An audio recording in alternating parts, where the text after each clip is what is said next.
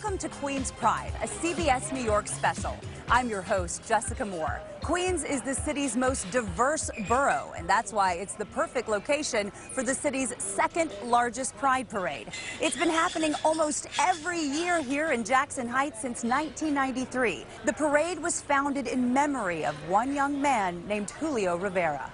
To many people in the LGBTQ community, Julio Rivera is known as the man whose murder galvanized the neighborhood of Jackson Heights, Queens, to fight for equality and acceptance. But for Patricia Dunley, her cousin Julio was so much more. He was polite, he was well-spoken, he was intelligent, he was handsome, really handsome. When he walked into a room, he had beautiful, glassy brown eyes. Rivera was a gay, New York-born Puerto Rican from the Bronx who lived in Jackson Heights and worked as a bartender. Dunley says the family grew up poor but was rich in acceptance. We would have parties, we would have birthday parties and Christmases and Thanksgivings and Halloween parties. Many times there was a man dressed as a woman, and that was cool, and nobody even, it didn't even cross our minds that that might be a problem until it was. On July 2nd, 1990, at the young age of 29, Rivera was brutally murdered at a schoolyard playground in Jackson Heights. They killed him with a 40-ounce bottle of beer, the glass shards, a hammer. Police initially dismissed the idea of a hate crime, chalking Rivera's death up to a drug deal gone bad.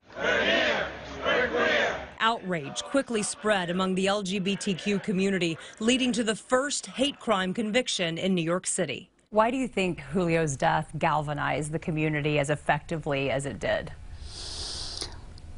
They were just done with dying. Here he was so young and, you know, so loved and so beautiful, and it just wasn't something that we were sort of aghast. They went out hunting for a homosexual to kill.